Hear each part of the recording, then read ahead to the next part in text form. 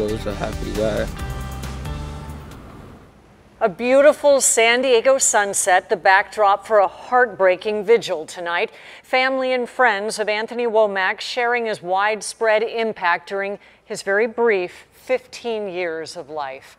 Good evening, I'm Kimberly Hunt. And I'm Derek Stahl in for Steve Atkinson. Anthony was killed after jumping off Sunset Cliffs with his friends. 10 News reporter Cassie Carlisle explains the moment that meant so much to his family. More than 100 people came out here and stayed for hours. I spoke with Anthony Womack's grandmother, who told me she found closure. Loved ones wiping away tears, hugging one another, and sharing memories. Amazing seeing him every single day, seeing how happy he was walking to class. Anthony skipped class Wednesday and jumped off the cliff with friends, but he didn't come back up. His friends say he didn't know how to swim. What happened? And they were like, Anthony's dead.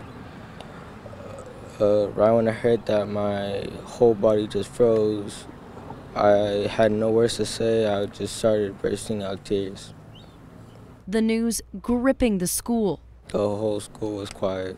Friday night, Anthony's grandma spoke with friends who were at the cliffs the day he died, giving her closure. She also said that was the second time he ever ditched school. He's in all of their hearts and their eyes and their minds. They all know him. Anthony's uncle bringing the kids together. They had all their heads down in the morning, and we don't want that.